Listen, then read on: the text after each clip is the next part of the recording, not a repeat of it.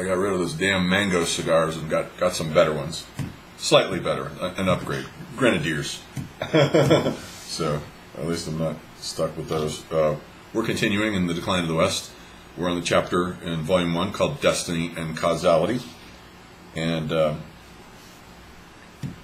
Roger Mull is, I do want to mention him again. I mentioned him yesterday. I think it's pronounced Rogier. It has the IE. Sent that chart to me in the back of Fruitzeit der Weltgeschichte, The Dawn of World History. He sent the chart. And he is going to proceed to read through all of Spengler's Nachlass. And the other book that Spengler was working on was called Urfragen, which I think means something like primordial questions or basic questions. It's a metaphysical book that he also never finished. And then another book is coming out that he wrote that's a collection of notes, I Am No Prophet. So that's coming out. And Rogier is going to read through all this stuff, including a biography on Spengler, and keep reporting details back to me so we can learn more about these untranslated writings. Okay, so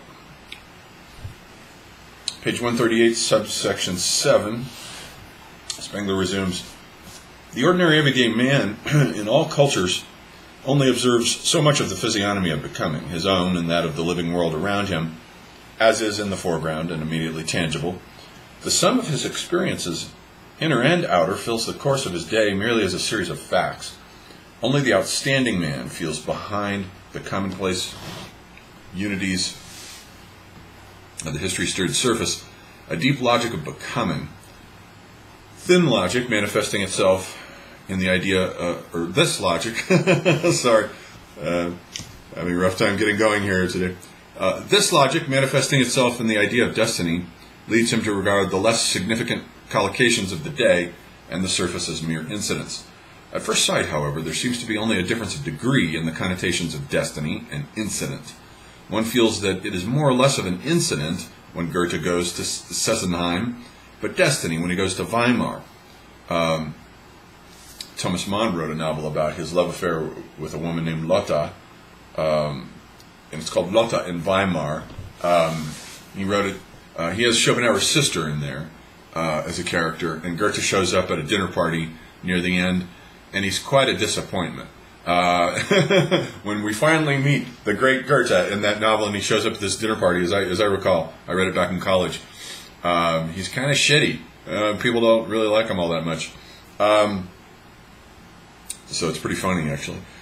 One regards the former as an episode and the latter as an epoch, but we can see at once that the distinction depends on the inward quality of the man who is impressed. To the mass, the whole life of Goethe may appear as a sequence of anecdotal incidents, while a very few will become conscious, with astonishment, of a symbolic necessity inherent even in its most trivial occurrences. Perhaps then the discovery of the heliocentric system by Aristarchus was an unmeaning incident for the classical culture, but its supposed rediscovery by Copernicus a destiny for the Faustian? I mean, I would think so. Aristarchus put forth a heliocentric cosmology, Aristarchus of Samos, I think during the Hellenistic period, and it was just simply deleted. It was edited out. It's like, no, we're not doing the infinity thing in this culture. Everything has to revolve comfortably and very cozily around the earth. Was it a destiny that Luther was not a great organizer and Calvin was? And if so, for whom was it a destiny? For Protestantism as a living unit, for the German, or for Western mankind generally? Were Tiberius Gracchus and Sulla incidents, and Caesar a destiny? Questions like these far transcend the domain of the understanding that operates through concepts. What is destiny? What incident? The spiritual experiences of the individual soul and of the culture soul decide. Acquired knowledge, scientific insight, definition are all powerless. Nay, more, the very attempt to grasp them epistemologically defeats its own object. For without this the inward certainty that destiny is something entirely intractable to critical thought, we cannot perceive the world of becoming at all. Cognition, judgment, and the establishment of causal connections within the known, i.e. between things, properties, and positions that have been distinguished, are one and the same, and he who approaches history in the spirit of judgment will only find data.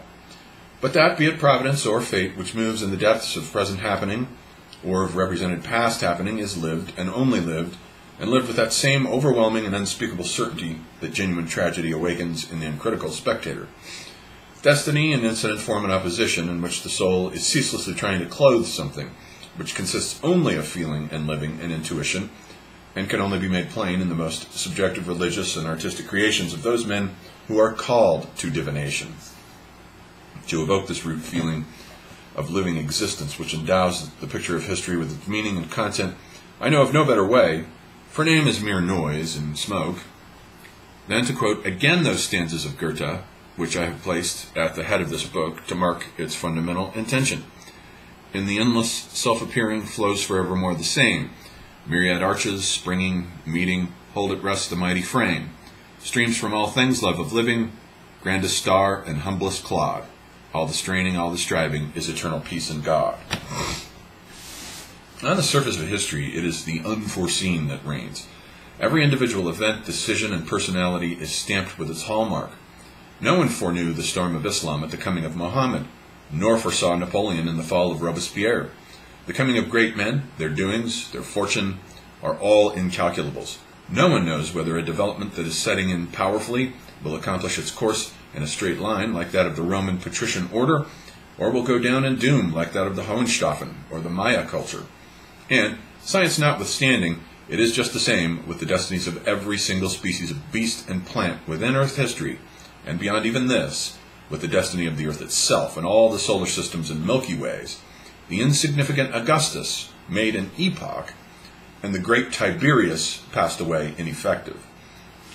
Thus, too, with the fortunes of artists, artworks and art forms, dogmas and cults, theories and discoveries, that in the world of becoming, one element merely succumbed to destiny when another became, and often enough has continued and will continue to be, a destiny itself. That one vanishes with the wave train of the surface, while the other makes this, is something that is not to be explained by any why and wherefore, and yet is of inward necessity. And thus the phrase that Augustine, in a deep moment, used of time is valid also of destiny. If no one questions me, I know. If I would explain to a questioner, I know not. So also the supreme ethical expression of incident and destiny is found in the Western Christian's idea of grace. The grace obtained through the sacrificial death of Jesus of being made free to will. The polarity of disposition, or original sin, and grace, a polarity which must ever be a projection of feeling, of the emotional life, and not a precision of learned reasoning, embraces the existence of every truly significant man of this culture. It is, even for Protestants, even for atheists, hidden though it may be behind a scientific notion of evolution, which in reality is its direct descendant, the foundation of every confession and every autobiography, and it is just its absence from the constitution of classical man that makes confession by word or thought impossible to him. It is the final meaning of Rembrandt's self-portraits and of music from Bach to Beethoven. We may choose to call that something which correlates the life courses of all Western men, disposition, providence, or inner evolution, but it remains inaccessible to thought. Free will is an inward certitude, but whatever one may will or do, that which actually ensues upon and issues from the resolution, abrupt, surprising, unforeseeable, subserves a deeper necessity, and for the eye that sweeps over the picture of the distant past, visibly conforms to a major order. And when the destiny of that which was willed has been fulfillment, we are fain to call the inscrutable grace. What did Innocent III, Luther, Loyola, Calvin, Jansen, Rousseau, and Marx will? And what came of the things that they willed in the stream of Western history? Was it grace or fate? Here all rationalistic dissection ends in nonsense. The predestination doctrine of Calvin and Pascal, who both of them more upright than Luther and Thomas Aquinas, dared to draw the causal conclusion from Augustinian dialectic, is the necessary absurdity to which the pursuit of these secrets by the reason leads. They lost the destiny logic of the world becoming, and found themselves in the causal logic of notion and law. They left the realm of direct intuitive vision for that of a mechanical system of objects. The fearful soul conflicts of Pascal were the strivings of a man, at once intensely spiritual and a born mathematician, who was determined to subject the last and gravest problems of the soul both to the intuitions of a grand instinctive faith and to the abstract precision of a no less grand mathematical plan. In this wise, the destiny idea, in the language of religion, God's providence, is brought within the schematic form of the causality principle, i.e., the Kantian form of mind activity, productive imagination, for that is what predestination signifies, notwithstanding that thereby grace, the causation-free living grace, which can only be experienced as an inward certainty, is made to appear as a nature force that is bound by irrevocable law and to turn the religious world picture into a rigid and gloomy system of machinery. And yet was it not a destiny again, for the world as well as for themselves, that the English Puritans, who were filled with this conviction, were ruined not through any passive self-surrender, but through their hearty and vigorous certainty that their will was the will of God.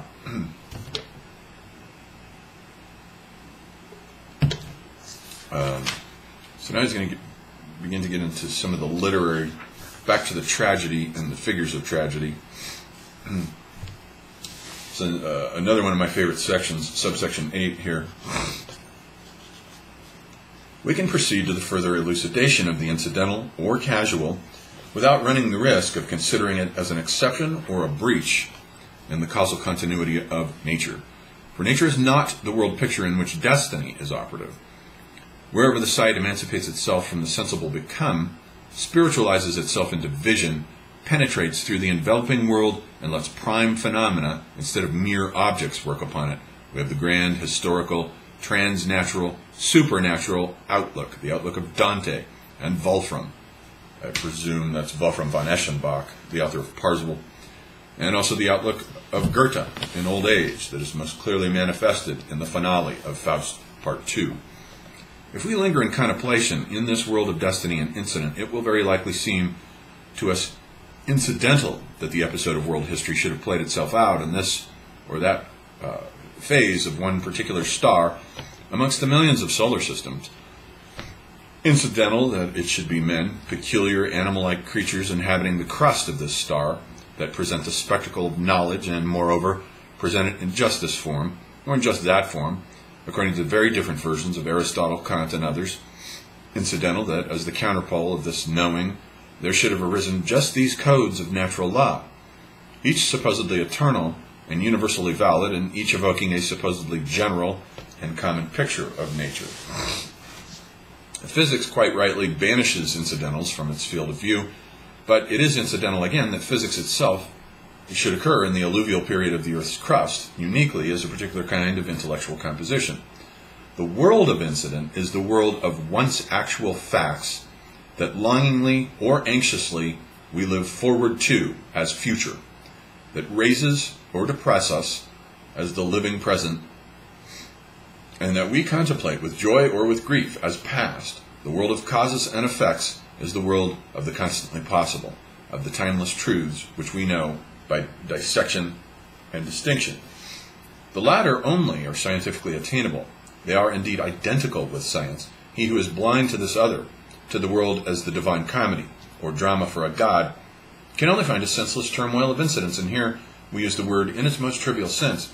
So it has been with Kant and most other systematists of thought. But the professional and inartistic sort of historical research, too, with its collecting and arranging of mere data, amounts for all its ingenuity to little more than the giving of a cachet to the banal incidental. Only the insight that can penetrate into the metaphysical is capable of experiencing in data symbols of that which happened, and so of elevating an incident into a destiny. And he who is to himself a destiny, like Napoleon, does not need this insight, since between himself as a fact and the other facts there is a harmony of metaphysical rhythm, which gives his decisions their dreamlike certainty. It is this insight that constitutes the singularity and the power of Shakespeare. Hitherto, neither our research nor our speculation has hit upon this in him, that he is the dramatist of the incidental. And yet this incidental is the very heart of Western tragedy, which is a true copy of the Western history idea, and with it gives the clue to that which we understand in the world, so misconstrued by time. It is incidental that the political situation of Hamlet, the murder of the king, and the succession question impinge upon just that character that Hamlet is, or take Othello. It is incidental that the man at whom Iago, the commonplace rogue that one could pick up in any street, aims his blow is one whose person possesses just this wholly special physiognomy. And Lear, could anything be more incidental and therefore more natural than the conjunction of this commanding dignity with these fateful passions and the inheritance of them by the daughters? No one has even today realized all the significance of the fact that Shakespeare took his stories as he found them, and in the very finding of them filled them with the force of inward necessity, and never more sublimely so than in the case of the Roman dramas. For the will to understand him has squandered itself in desperate efforts to bring in a moral causality, a therefore, a connection of guilt and expiation, but all this is neither correct nor incorrect. These are words that belong to the world as nature and imply that something causal is being judged, but superficial, shallow, that is in contrast to the poet's deep subjectivizing of the mere fact anecdote. Only one who feels this is able to admire the grand naivete of the entrances of Lear and Macbeth. Now Hebel is the exact opposite. He destroys the depth of the anecdote by a system of cause and effect.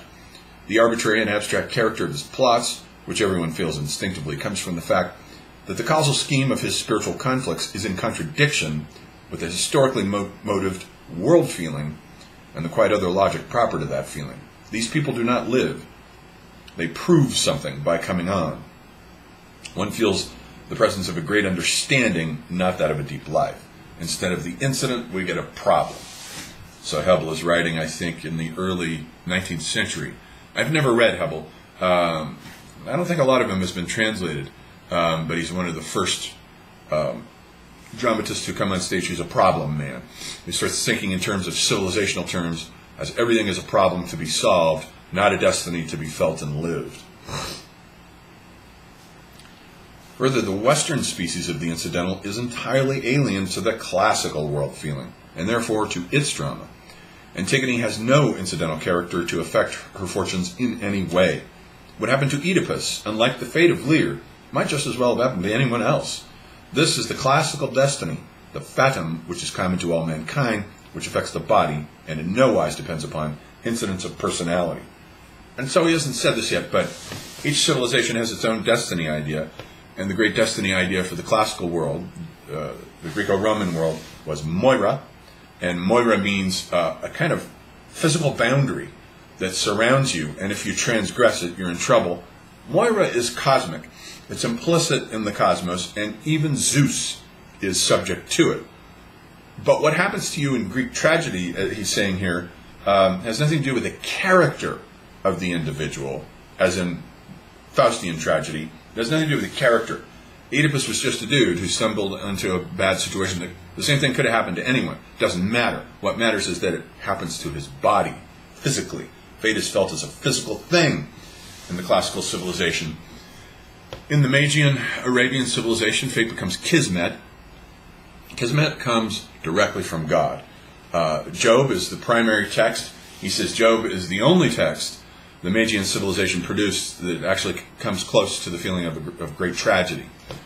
Fate comes from God, and it's directed like a lightning bolt directly at Job, who simply has to suffer God's will. And isn't it said always in Islam, inshallah, it's God's will. Let Allah's will be done. It's always Allah's will. Everything that happens is Allah's will. And then in the Northern European Faustian civilization, destiny is Weird, W-Y-R-D. It's later respelled as W-E-R-D, as in the Weird Sisters of Macbeth. That becomes in German Werden, to become. And the destiny idea means that a man's character is his fate. Destiny comes from within. It doesn't come from an external God or a cosmic source. It comes from who you are as an individual. And is actually probably the closest to the actuality of the ontology of the way things really are.